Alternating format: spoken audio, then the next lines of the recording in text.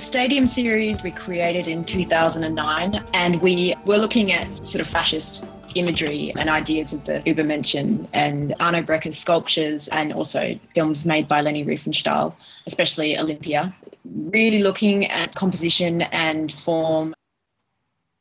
Pilar and I are quite familiar with the work of Leni Riefenstahl. We've watched her films and we have looked at many of her images.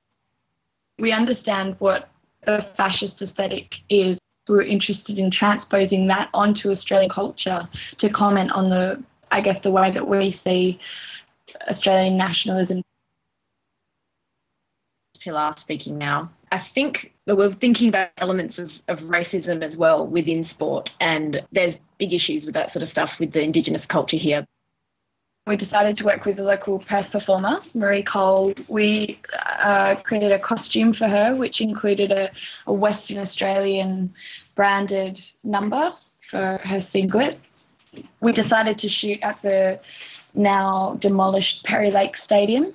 We took a lot of images with her in front of the stadium, but in the end we went with the images of her against the sky. This is Pilar. I think in particular those images were based on the diving scene in Olympia as well as the marathon scene. I think we found the character of Leni Riefenstahl interesting as well as her work, because she is so problematic, and she did make this incredibly beautiful work, but it was covering or sort of disguising this sort of real nasty propaganda and this nasty regime.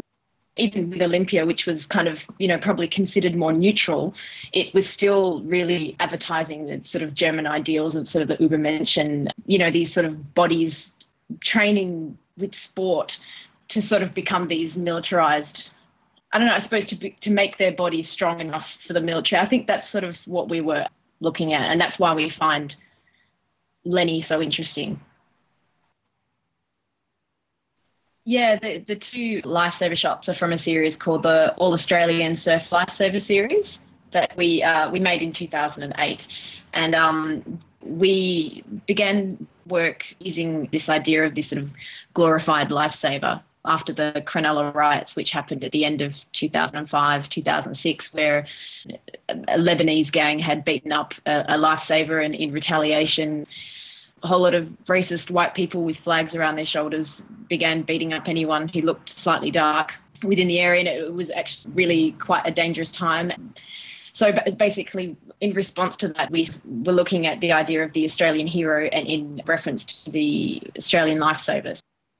We sort of wanted to create this sort of idealised utopian beach where these sort of lifesavers are always glammed up, ready to serve, protecting our borders and protecting us as Australians.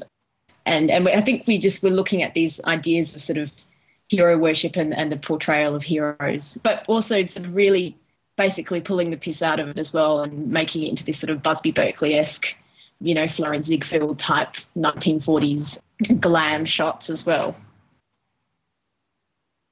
I suppose what we do like to do is just observe what is happening around us, and that's really just what influences our work, and create from that. But I suppose in a way we are political, but I don't know if we really like the label political artist.